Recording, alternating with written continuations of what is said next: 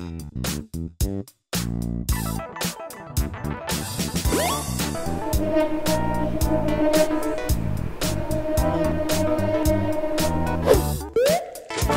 now, Bitcoin is testing some very important Fibonacci levels on the 4-hour chart. And guys, more importantly, there's something very interesting shaping up on the daily chart. Are we actually going to get a pullback at this point? Have we already seen this bearish divergence play out? Or in fact, are we headed to a much lower target? Welcome back, everyone. I'm your host, Stanley Sticky Fingers. And boy, do we have a lot to be delving into in this webisode. We're going to be spending this video talking about Bitcoin's current positioning, because there are quite a bit of signs on not only the 1, 6-hour and daily chart, but on some of these other charts as well for Bitcoin's price that I find extremely interesting. Guys, I personally like making videos more when Bitcoin's dumping, because finding areas of support, I think, is much more exciting in many ways, because we all know what happens after a nice dump. We get usually a very nice pump. So this is a very interesting level. Depending on where Bitcoin bottoms here, this can get extremely exciting as we then move in to our next move to the upside. So if you guys like gainers, make sure to smash that like and subscribe as well. Turn on those post notifications. And as well, guys, all comments do enter you for the Sledgesodes. Congratulations to the latest winner. And as well, guys, if you have experience trading, you want to support the channel as well, make sure to take advantage of the nice over $100 deposit bonuses on Bybit right now. Whether it's leverage or not, trading is always risky, so always be careful. Scissor me sideways. So this price action is starting to get exciting. And like we said in the intro, guys, this is exciting because when there's pumps, there's dumps, there's dumps, there's pumps.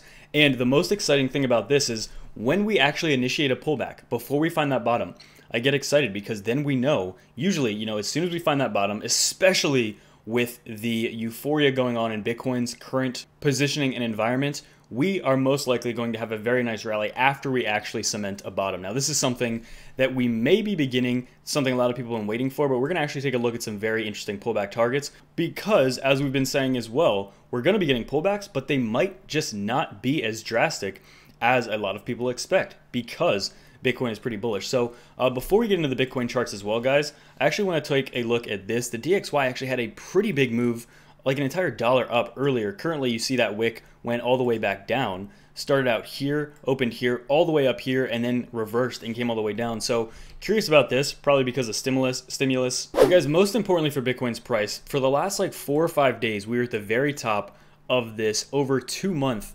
ascending broadening wedge basically here. And very interestingly, if we go to the RSI, we found many bounces along the 70 line on the RSI. So just keeping Bitcoin in the overbought territory, we found all of these bounces as Bitcoin was rallying up. And when we failed to hold support here on the RSI, you can see many times that is when we would revisit the bottom of this channel. Same thing here. We tried to get back above this for support on the RSI. We got rejected. And next thing you know, we again tested the bottom of this channel. So what is happening right now on the daily RSI is interesting as well, because if we take a look at this, right now, we're on the absolute verge. If we are unable to hold this, again, it becomes very likely on these short time frames. Okay, keep in mind, the bullish momentum of Bitcoin is still extremely strong on weekly time frames, but we're talking probably the next 1 to 3 days.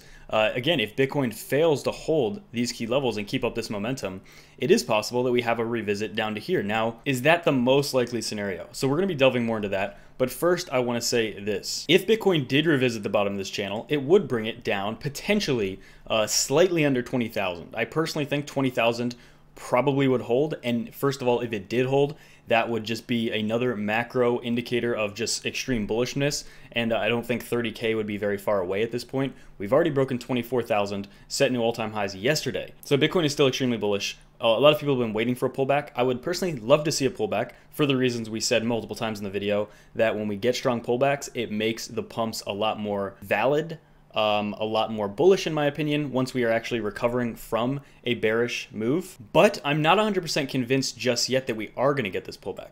We have some very strong momentum already buying Bitcoin up at some very key levels. If we go to these short-term time frames, actually before we go to the short-term, let's just take a look at another daily chart. This 9-month ascending channel again, still holding this for support.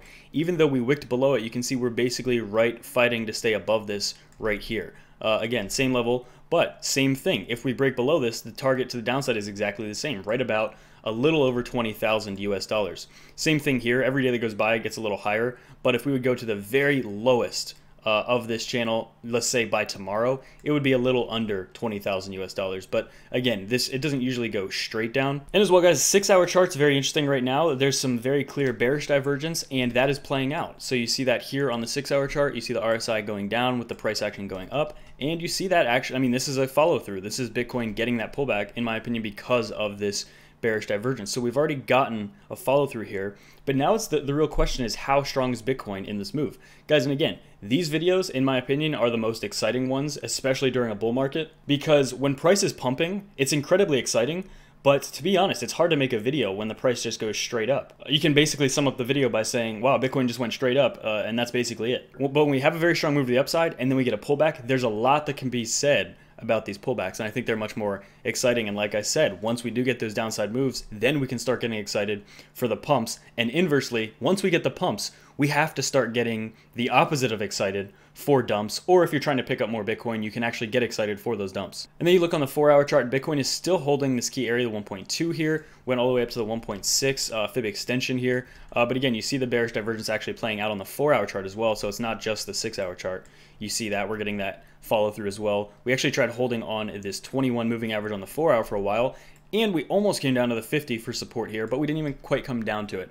And even in the middle of this seemingly potentially short-term reversal pullback before we continue higher to maybe 25,000+ US dollars over the next week or so, Bitcoin's momentum is still very strong. And again, this is why this is so exciting. We want to see just how much strength Bitcoin has for these pullbacks. Because as we said, you look on this chart, we've not really had any substantial pullbacks since we started blasting off, since we broke out of the symmetrical triangle, or if you want to call it an ascending triangle, whatever you want to call it on these macro charts.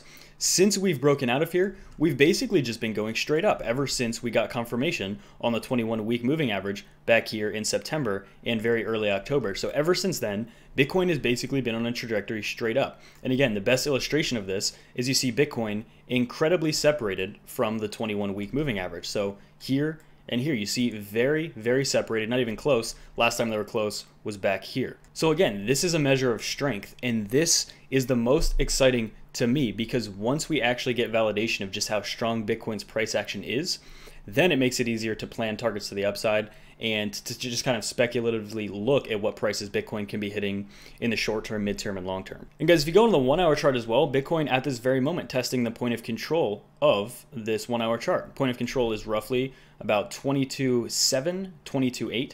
So 22,770 up to like 22,800.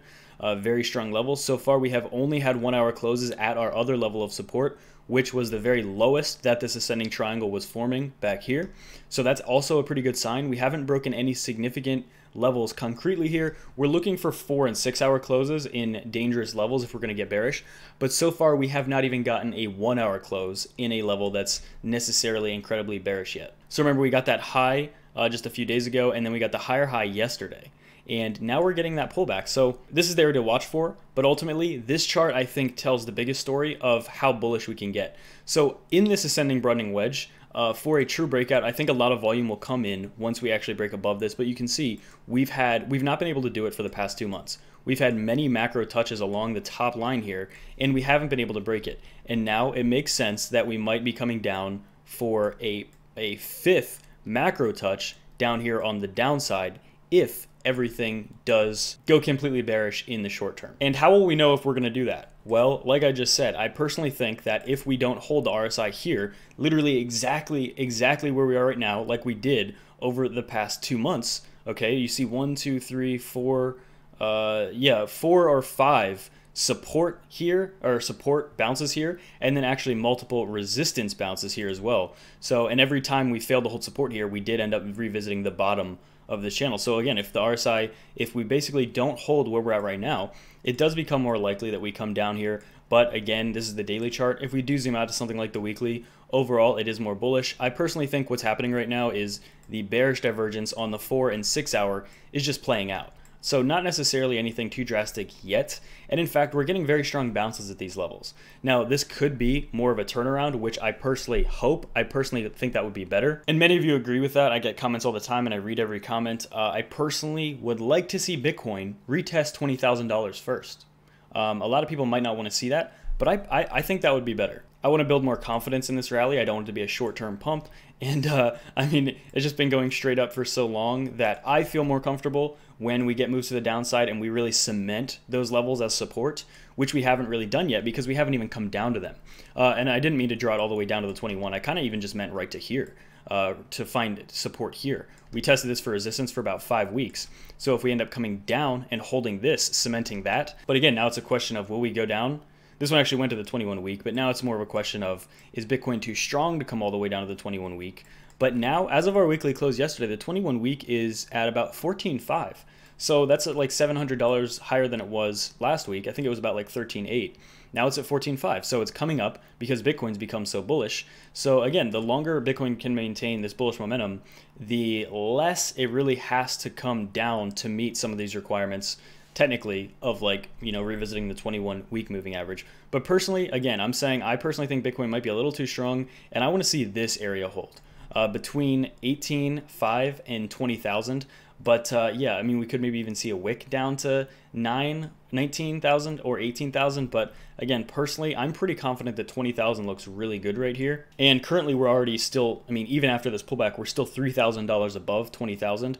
So realistically, this is barely a pullback yet. It feels crazy saying that because let's take a look on this chart, see how much we're down. Over the last 2 days, yeah, we're about almost 10% down in the last 2 days. Specifically today, we're about, let's see how much we're down today, maybe like 5-6%. So really, even though this is like over $1,000 move, it's still only a few percent because Bitcoin's price is so high at this point. So guys, make sure to leave your comments below, like, turn on those notifications, and subscribe as well if you're interested in winning the ledgers. And as well, guys, for anybody with experience trading and you want to support the channel, always be safe with trading, leverage or not. But we have some nice bonuses below if you're interested.